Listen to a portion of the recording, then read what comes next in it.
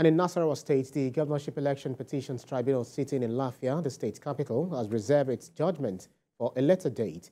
The People's Democratic Party filed a petition before the tribunal challenging the results of the All Progressives Congress in the March the 18th election.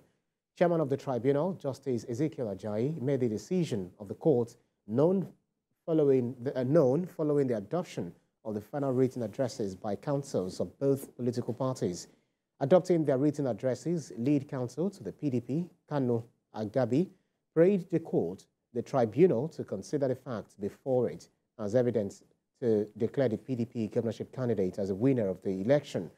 But in their separate submissions, counsels to INEC, State Governor, and APC urged the tribunal to dismiss the petition over failure to prove a reduction in their votes.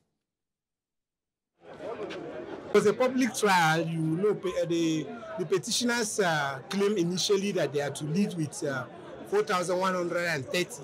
Now, when we are addressing, they now change position and say they will be leading with 841. Our position is that they have not even proved either 841 or 413.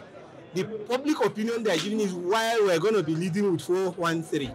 Now they have changed during address to say they are going to be leading with 841. Our position is, look, they have not established how they are going to lead with 841.